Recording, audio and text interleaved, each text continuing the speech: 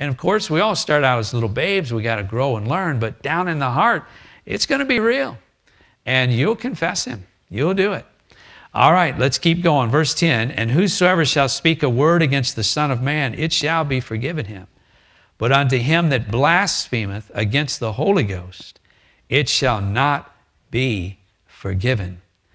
Now, I can't dwell on this subject very long, but I want to tell you that as you study this subject, you need to put this teaching and connect it with the reality of rejecting Jesus Christ. Because it is the Spirit. You know, Jesus, when he worked with those scribes and Pharisees, they came and listened to him, and they did, some of them, I'm afraid, some of them blasphemed. But what they were doing is they had the tremendous witness of the Spirit as Jesus ministered in miracles. And remember, Jesus Christ ministered as the perfect, Spirit-filled Son of Man. He was always God incarnate, but he chose to perform his ministry in the power of the Holy Spirit. When he came out of the wilderness after being tempted of the devil 40 days and 40 nights, the Bible says he returned in the power of the Spirit. Now the Holy Ghost was upon him. He was the Messiah. He was the anointed. I think it was John who said he had the Spirit without measure. You talk about convicting power. If you had ever heard a sermon by Jesus Christ, brother, there'd have been some fire burning in your soul. I guarantee you that. And this tremendous witness and this tremendous light, these men began to speak against Jesus. Now, I'm going to tell you something, my friend. This is still real today. And when God's church carries the gospel forward in the power of the Spirit and you start speaking against it, watch out. That's dangerous. You might speak a word against Jesus, but when you get to that point where you're finally saying, I don't want nothing to do with him, and that blasphemy starts coming out of your mouth. See, this is connected to a final rejection of the Lord Jesus Christ. The Spirit of God bears witness, church. It's the Spirit. The Holy Ghost bears witness. You remember when they stoned Stephen to death? And Stephen stirred him up big time. He said, just like our fathers, you do always resist the Holy Spirit, just like our fathers. And brother, the Spirit was working with, but they did resist the Spirit. And I don't know how many of them might have rejected Christ for the last time, but it's a dangerous thing.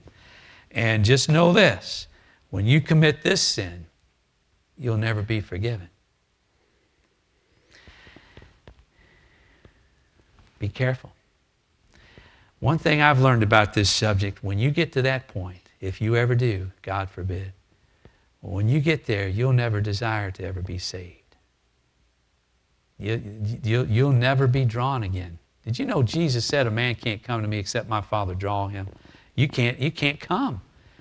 You know, Brother Ron, we'd have never had a desire. We were going our own way, but the Spirit came. He worked with our hearts, and we said yes.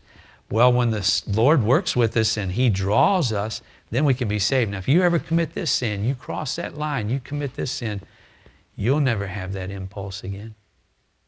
Now, that's what I've learned. Now, maybe some of you have learned more about it than I have, but I'll just share what I know. And be careful. You need to be careful. I shudder sometimes. I hear people speak against Christianity and speak against the Lord, and I say, oh my, they might be going too far. Dad, they might be going too far. Lord, help them. Verse 11, and when they bring you unto the synagogues and unto magistrates and powers, take ye no thought how or what thing ye shall answer or what ye shall say, for the Holy Ghost shall teach you in the same hour what you ought to say. That really is exemplified in the lives of the apostles in the book of Acts. You can see it then, but the Lord will do that to this very day with His people. Verse 13, and one of the company said unto him, Master, speak to my brother that he divide the inheritance with me. Of all the things you could come and talk to King Jesus about, I mean, Kevin, they got an audience with the Son of the living God, and the man wants him to part. Would you speak to my brother? He won't share part of the inheritance with me. Really? That's what you want to talk? Okay. Well, Jesus, let's see what He said. Verse 14. He said unto him, Man, who made me a judge or a divider over you? Well, you say, well, didn't Jesus have the authority? Well, He's the Son of God. He certainly rules over all. But in the immediate context, Jesus is basically saying, that's none of my business. You take that to the other people, and they'll deal with that. I'm not here to take care of all your little business. But now, it doesn't mean the Lord didn't care, but there's something a whole lot more important that he turns our heart toward. And he said unto him, take heed. Now see, Jesus, when people would come to talk to him, he would know their heart. He would know the motivation. He knew what was in this man's heart. And here this man wants him to divide this inheritance. Why? Because he's got a spiritual problem. And Christ speaks to it immediately. He says, take heed and beware of covetousness, for a man's life consisteth not in the abundance of the things which he possesses. I think every Christian ought to memorize this verse. Get it down in your spirit and actually live by it. If Jesus Christ says, beware of something, you need to set up and take note. Beware of covetousness. Watch out. What is covetousness? You know what it is. It's greed. It also manifests as stinginess. Covetousness, the New Testament says, is idolatry because it displaces God from first place in your heart and life. It gets ugly real quick. Covetousness is a sin.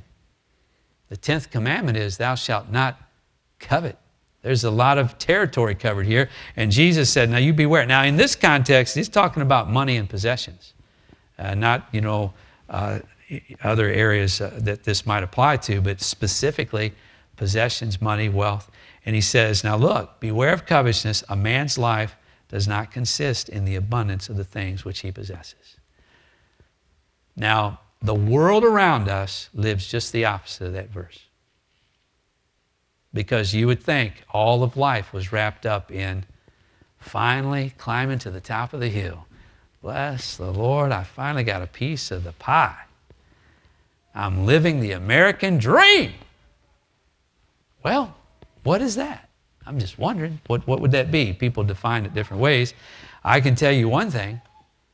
You cannot define your life by the size of your bank account, how big your house is, or all those possessions you have. And you got to be really careful that those things don't take your heart.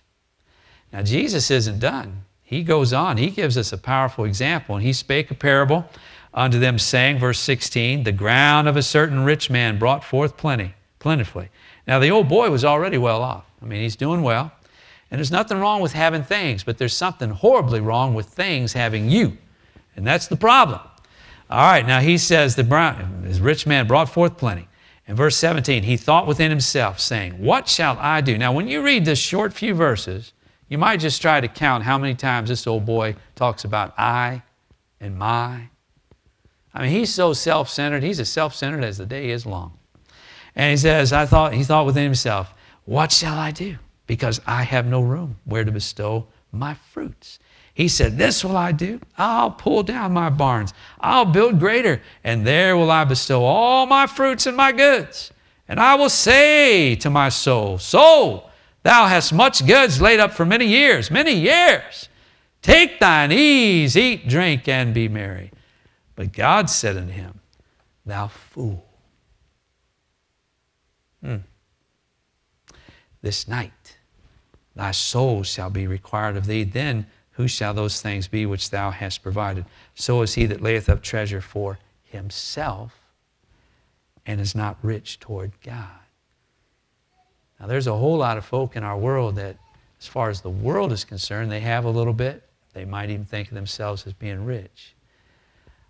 Some are truly rich. But are they rich towards God? Now, I would say to all of my brothers and sisters in Christ, be careful. You're living in the world, but you're not of the world. You're of a different spirit. You have different priorities. You don't want to live like the world lives. Now, as you're prospering over time, when you learn the grace of giving, and you start seeking first the kingdom, and you experience God's faithfulness, and over time, if it pleases the Lord to put into your care a certain amount of wealth, you've got to guard your heart. God's called you to march to the drum of a different drum beat, okay? And you're of a different spirit. I'll say this without apology. I mentioned it different times, but the Lord God has not called His people into the barn building business. He didn't say you couldn't have plenty. This old boy had plenty. He didn't say you couldn't prosper. This old boy was prospering, but he didn't know what to do with it. It took his heart. One of the things we studied in our series, I had it up on the big screen last week, I think, but, as you prosper over time, and our circumstances are all different, and we want to be faithful where God's put us and with what He's entrusted us with. So, to whom much is given, much is required. So, somebody might be entrusted with more possession and opportunity and wealth than I have. They'll be accountable for much. Maybe I have a little less. I'm going to be accountable where God put me. But you see, at some point, especially as you're moving along, you may have to decide where enough is enough. Now, I've heard Larry Burkett, when he was here before he went home to be with the Lord, other brothers say this. You have to decide when you've saved enough.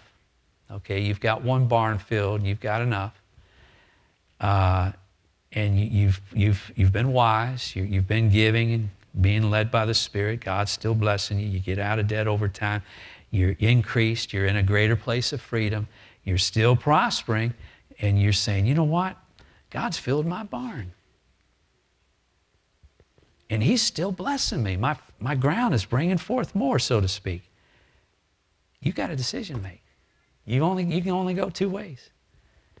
You can either take that surplus and use it to God's glory, or you can go into the barn building business. What's it going to be?